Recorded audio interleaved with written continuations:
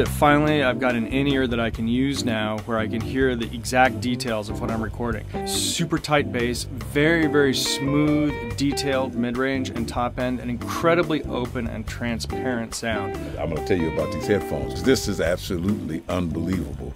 I've been using the Bose, but this is like noise canceling, but it gives you actual mixable sound. I mean, the artists that I record and all these other people here record, they spend their lives in the studio and they're creating something that they want to touch other people with.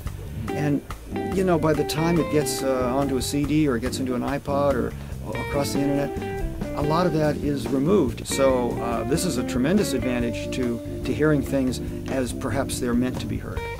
They're excellent sounding earbuds, actually the best I've heard. And I think that they have a very clear and even response, so you're not getting something overhyped or tainted. You get a pure, clean sound of what you actually recorded. So I love them, and I think you guys should check them out. I really do.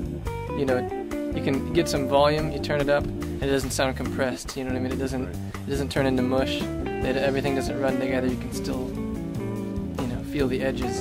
Seriously, I think they're great. You can hear the highs, the mids, the lows, and it just sounds like a good quality mix. And they're light, they're comfortable, and the music sounds good. I mean, that's job one. I'm kind of an old school guy. I have tons of vinyl records. I have like 10,000 records, so I'm coming from the old 2-channel perspective. So these to me have that kind of warmth, that kind of tonality. Unlike a lot of other digital type sources, these actually give you a very smooth sound but without coloring it, which is a very fine line. A good set of earbuds for a consumer and for an engineer.